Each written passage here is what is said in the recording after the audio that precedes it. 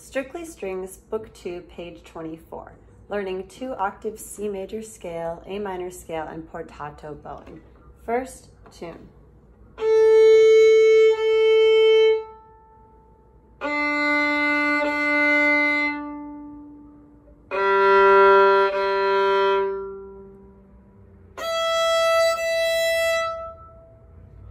Before beginning each exercise, look closely at what shifting that you might have, and at times there also might be optional shifting.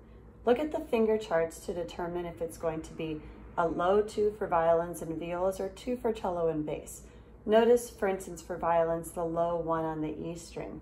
Look carefully at these finger charts before you begin each scale. Number 1, C major scale. 1, 2, 3, 4.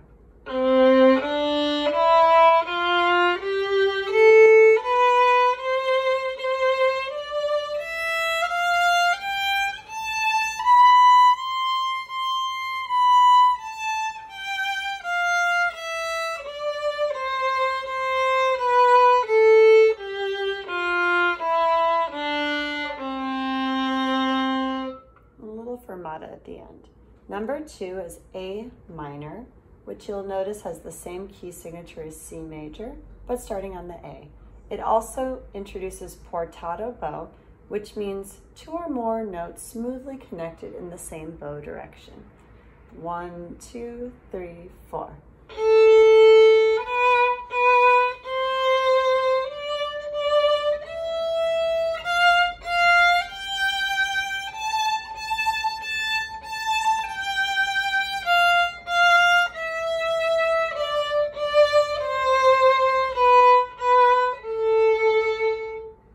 Final song, Doin' the Double Stop Blues, is fun where you can play either along with me or you can do the B part while I play the A part and vice versa.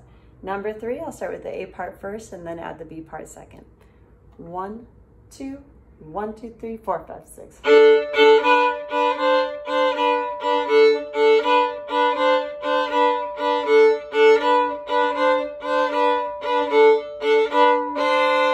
4, 5, 6.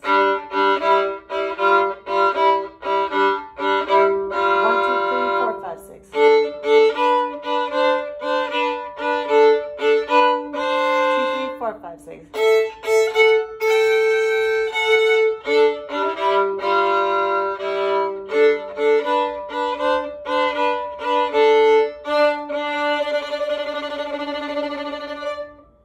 All right, now for the B part, and don't forget to count to 6. A 1, a 2, a 1, 2, 3, 4, 5, 6.